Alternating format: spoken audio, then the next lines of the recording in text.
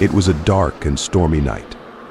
The rain lashed against the windows of my small apartment, casting eerie shadows that danced across the walls. I sat on my couch, stomach rumbling, eyes glued to the clock as the minutes ticked by.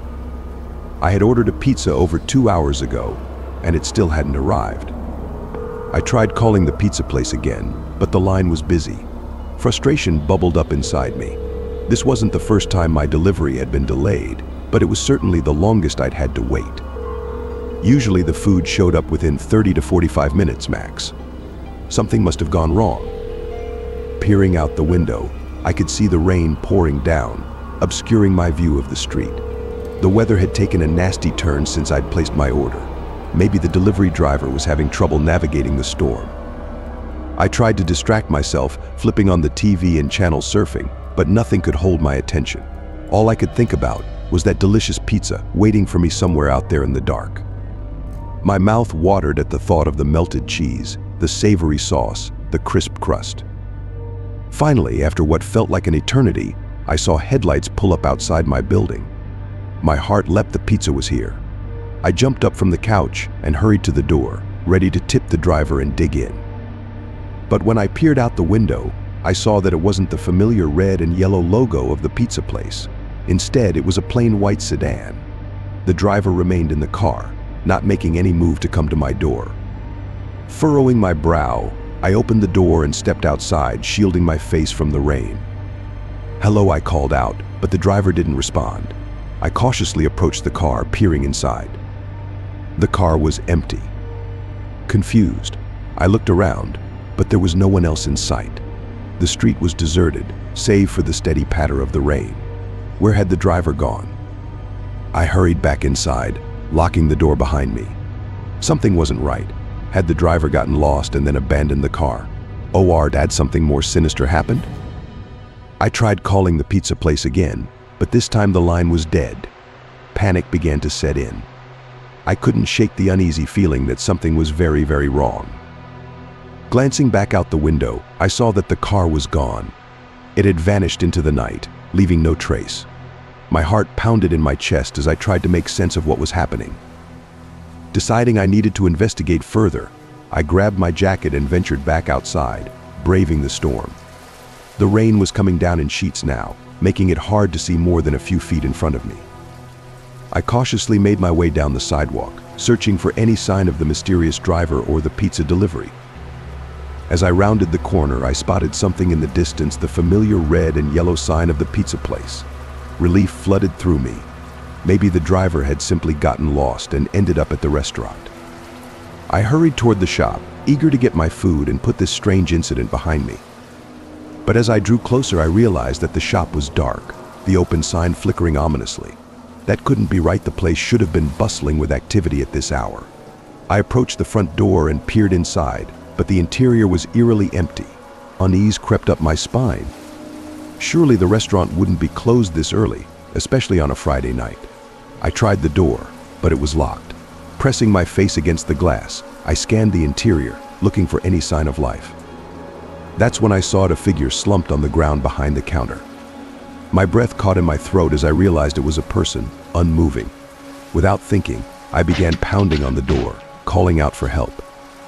But there was no response. The figure remained still, and the restaurant stayed dark and silent. Panic gripped me as I raced back down the street, desperate to find a phone to call the police. But as I turned the corner, I froze in my tracks. The white sedan was back, parked right in front of my building.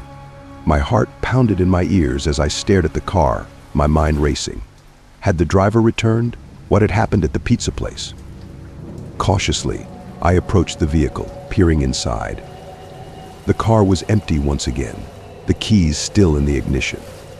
I glanced around, but the street remained deserted, save for the relentless pounding of the rain. Steeling my nerves, I made the decision to get a closer look. I opened the car door and slid into the driver's seat, my eyes scanning the interior for any clues. The radio was still on, static crackling through the speakers. The dashboard was clean and tidy, no signs of a struggle. I searched the glove compartment and the center console, hoping to find some identification or contact information for the owner. But there was nothing, no registration, no insurance papers, no personal items of any kind. Frustrated, I leaned back in the seat, racking my brain. What the hell was going on here? First the missing pizza delivery, then the abandoned car, and now the strange scene at the pizza shop. It was all too bizarre to be a coincidence. Suddenly, a flash of movement outside the car caught my eye. I jerked my head up, heart pounding, but there was nothing there. Just the rain falling in sheets against the windshield. I let out a shaky breath, trying to calm my nerves. Maybe I was just jumpy from all the strange occurrences. I needed to get a grip and think this through rationally. Deciding I needed to get back to my apartment and call the police, I reached for the door handle. But as my fingers touched the cold metal, a sudden realization hit me. The car was still running. I froze, my blood turning to ice. If the car was running, then that meant someone had to be here, close by. My eyes darted around the empty street, searching for any sign of movement. Slowly, I turned the key in the ignition, cutting the engine. The sudden silence was deafening, save for the relentless patter of the rain. I held my breath, listening intently for any sound, any hint that I was not alone. But there was nothing. The street remained eerily quiet. Swallowing hard, I carefully opened the car door and stepped out, keeping low to the ground. I needed to get back to my apartment, to call the authorities and report what I'd seen. Maybe they could make sense of this bizarre chain of events. As I crept along the sidewalk, my eyes were drawn to the ground. That's when I noticed a faint trail of what looked like drops of blood, leading away from the car and down the street. My heart lurched in my chest. Blood? What the hell had happened here? I followed the trail with my eyes, watching as it disappeared around the corner, into the darkness. Without thinking, I found myself moving forward, drawn by a morbid curiosity. I had to know what had happened, had to find out the truth. The police would need all the information I could provide. The rain was still coming down hard, the wind whipping through the empty streets. As I rounded the corner, the trail of blood became more pronounced, the drops larger and more frequent. My stomach churned with dread, but I pressed on, driven by an overwhelming need to uncover the truth. Suddenly, the trail ended at the entrance to a narrow alley, the darkness swallowing it up. I hesitated, unsure if I should venture any further. What if there was someone or something lurking in the shadows, waiting to pounce? But my curiosity got the better of me. I had to know what had happened. Steeling my nerves, I stepped into the alley, the rain beating down on me from above. The alley was dark and damp, the walls closing in around me. I could barely see a few feet in front of me, the shadows obscuring my vision. I inched forward, my senses on high alert, every sound and movement making me jump. That's when I saw a faint glimmer of light in the distance. Squinting, I made out the outline of a door, slightly ajar. My heart raced as I approached, the blood trail leading straight to it. Pausing for a moment, I took a deep breath and pushed the door open, bracing myself for what I might find. The hinges creaked as I pushed the door open, bracing myself for what I might find. The interior was dark, but a faint light flickered from somewhere deeper inside. Swallowing hard, I stepped over the threshold, my eyes slowly adjusting to the dim lighting. The air was thick and musty, the sound of dripping water echoing off the walls. As I moved forward, my foot crunched on something underfoot. Glancing down, I felt my stomach lurch. It was the remains of a cell phone, the screen shattered and the casing cracked. Bile rose in my throat as I realized this must have belonged to the missing pizza delivery driver. What had happened to him? Where was he now? I pressed on, my footsteps echoing ominously in the narrow corridor. The flickering light was growing stronger, and I could make out the outline of a doorway up ahead. Steeling my nerves, I approached the open door, peering inside. The room was small and cramped, with a single bare bulb hanging from the ceiling. And in the center of the room, slumped on the floor, was a figure. My heart pounded in my ears as I stepped closer, my eyes widening in horror. It was the pizza delivery driver, his lifeless body sprawled on the ground. Blood was pooled around him, the crimson liquid stark against the dull concrete floor. I staggered backwards, my hands shaking. This couldn't be happening. How could this have happened? I needed to get out of here, to call the police, to get help. But as I turned to flee, a sudden movement in the shadows caught my eye. I froze, my breath catching in my throat, as a figure emerged from the darkness. It was a man, tall and thin, his face obscured by a tattered hood. He stepped towards me, his movements slow and deliberate. "What happened here?" I stammered, my voice trembling. "Who are you?" The man said nothing, his gaze fixed on me. I could feel the weight of his stare, even through the shadows. Panic seized me and I turned to run, but the man was faster. He lunged forward, his hands grasping at my jacket. I screamed, struggling to break free, but his grip was iron tight. "Let me go," I cried, my voice echoing through the cramped space. "Please let me go." But the man remained silent, his fingers digging into my flesh. I could feel the terror rising within me, the realization that I was trapped, that I might be next. Suddenly, a sound from outside caught my attention, the distant wail of sirens, growing steadily louder. The man froze, his head snapping towards the door. In that moment, I seized my chance. With a desperate burst of strength, I wrenched myself free from his grasp and bolted towards the exit, my heart pounding in my ears. I burst out into the rain-soaked alley, the sirens growing closer. I didn't stop running until I reached the street, where I flagged down a passing patrol car, gasping out the details of what I had witnessed. The police swarmed the alley, their flashlights cutting through the darkness. But when they emerged, their faces were grim. "The car is wrecked, and the driver is nowhere to be found," one of the officers told me solemnly. "We've called for backup and an ambulance, but I'm afraid the delivery man didn't make it." I felt the blood drain from my face, the reality of the situation sinking in. The delivery driver was dead, and the mysterious hooded figure had vanished without a trace. As the police questioned me further, I couldn't shake the haunting image of that shadowy figure, or the terrifying realization that I had narrowly escaped the same fate as the pizza delivery driver. I shuddered, knowing that the horror of that night would be seared into my memory forever. The vanishing delivery had become a living nightmare, a chilling reminder that sometimes the scariest things lurk in the shadows, waiting to strike when you least expect it. It was a cold, moonless night in late October when the call came in. The young delivery driver, Michael, glanced down at the glowing screen of his phone and sighed. It was past 2 a.m., and he had been on the road for nearly 12 hours straight. All he wanted to do was get this last order dropped off and head home to his tiny apartment for some much-needed rest. Still, he knew he couldn't ignore the alert. The delivery service he worked for, Foodsprint, prided itself on being available 24/7, 365 days a year. Customers expected their food to arrive promptly, no matter the hour. And Michael, who had only been on the job for a few months, couldn't afford to risk losing this gig. He needed the money too badly. With a resigned shrug, he tapped the screen to accept the order. A map popped up, showing the pickup location at a dimly lit diner on the edge of town, and the drop-off point deep in the heart of the industrial district. Michael frowned as he studied the route. That neighborhood was not somewhere he liked to venture, especially not in the dead of night. It was known for its high crime rates and abandoned factories, a breeding ground for all manner of unsavory characters. But orders were orders, and Michael knew he had no choice. Steeling himself, he fired up the engine of his battered Toyota Corolla and pulled out of the diner's parking lot, heading towards his final destination of the night. The drive through the deserted streets was eerie, to say the least. Michael couldn't help but feel like he was being watched, his eyes darting nervously from side to side as he navigated the winding roads.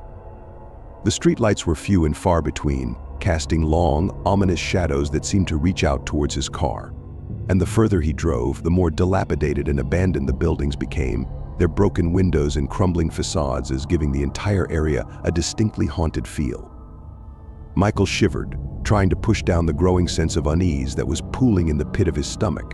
He knew he was being irrational. This was just another routine delivery, after all.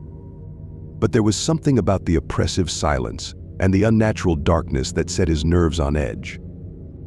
As he approached the address, his headlights illuminated a rundown, two-story house that looked like it was on the verge of collapse. The paint was peeling, the porch steps were crumbling, and the yard was overgrown with weeds. It was the kind of place that screamed "stay away" to any sane person. Michael hesitated for a moment, his fingers drumming nervously on the steering wheel. Every instinct was telling him to turn around and get the hell out of there. But then he glanced down at the address on his phone, double-checking that he had the right place. With a resigned sigh, he pulled into the driveway and parked his car. As he stepped out of the vehicle, Michael couldn't shake the feeling that he was being watched. He scanned the area, but the shadows seemed to swallow up any movement, making it impossible to tell if there was someone or something lurking in the darkness. Shaking his head, he tried to dismiss the feeling as just his imagination running wild. He had a job to do, and the sooner he got it done, the sooner he could get back to the safety of his car and head home. Grabbing the bag of food, Michael hurried up the cracked and uneven path to the front door. He paused for a moment, steeling himself, then reached out and rang the doorbell. The sound echoed eerily through the stillness of the night, and Michael couldn't help but wince at the shrill tone. There was no response. He waited a few more seconds, then tried the doorbell again. Still nothing. Frowning, he glanced down at his phone, double-checking the address. This was definitely the right place. Tentatively, he reached out and tried the doorknob. To his surprise, it turned easily in his hand, and the door swung open with a low, ominous creak. Michael hesitated, his heart pounding in his chest. Every instinct was telling him to turn around and leave, but the thought of the angry customer and the potential consequences from his employer kept him rooted to the spot. Hello. Michael peered cautiously into the dimly lit entryway, his eyes struggling to adjust to the darkness. The air was thick and stale, and he couldn't help but wrinkle his nose at the musty, almost rotten smell that hung in the air. "Is anyone home?" he called out, his voice wavering slightly. "I have a delivery for this address." Still no response. Michael stood there for a moment, unsure of what to do. Every fiber of his being was screaming at him to get out of there, but the thought of the potential consequences from his job kept him rooted to the spot. With a resigned sigh, he stepped over the threshold and into the house. The interior was just as dilapidated as the outside. The wallpaper was peeling, the floors were creaky and uneven, and there was a thick layer of dust covering every surface. It was clear that no one had lived here for a very long time. Michael's footsteps echoed loudly as he made his way down the narrow hallway, the bag of food clutched tightly in his hands. He peered into the various rooms as he passed, but they were all empty and devoid of any signs of life. The further he went, the more the sense of unease grew, until it was almost palpable. Finally, he reached what appeared to be the living room. The curtains were drawn, casting the space in an eerie, twilight-like glow. Michael hesitated for a moment, then stepped inside. And that's when he saw it. Sprawled out on the tattered sofa was the body of a man, his eyes wide and staring sightlessly at the ceiling. Michael let out a strangled gasp, the bag of food slipping from his fingers and tumbling to the floor. For a moment he was frozen in place, his heart pounding in his ears. Then, with shaking hands, he fumbled for his phone, his fingers clumsily dialing 911. As he waited for the operator to answer, Michael couldn't help but feel a growing sense of dread. Something about this whole situation just felt wrong. The way the man was positioned, the blank expression on his face, it all seemed too deliberate, too unnatural. And then, just as the operator's voice crackled to life on the other end of the line, Michael heard it. A faint, muffled sound, coming from somewhere deeper in the house. He froze, his breath catching in his throat as he strained to listen. At first he thought it might just be his imagination, but then he heard it again, a soft, almost imperceptible whimper. Swallowing hard, Michael turned and began to make his way towards the sound, the 911 operator's voice fading into the background as he moved deeper into the house. The whimper grew louder and more insistent, and Michael felt a growing sense of dread and urgency. He reached a closed door at the end of the hallway, and without hesitation, he pushed it open. What he saw next would haunt him for the rest of his life. Curled up in the corner of the small, dingy bedroom was a young woman, her clothes tattered and her face streaked with tears. She looked up at him with wide, terrified eyes, and Michael felt his heart clench in his chest. "Please," she whispered, her voice barely audible. "You have to help me." Michael didn't even have time to respond before a sudden, deafening crash came from the living room. In the end, the young delivery driver never made it out of that cursed house alive.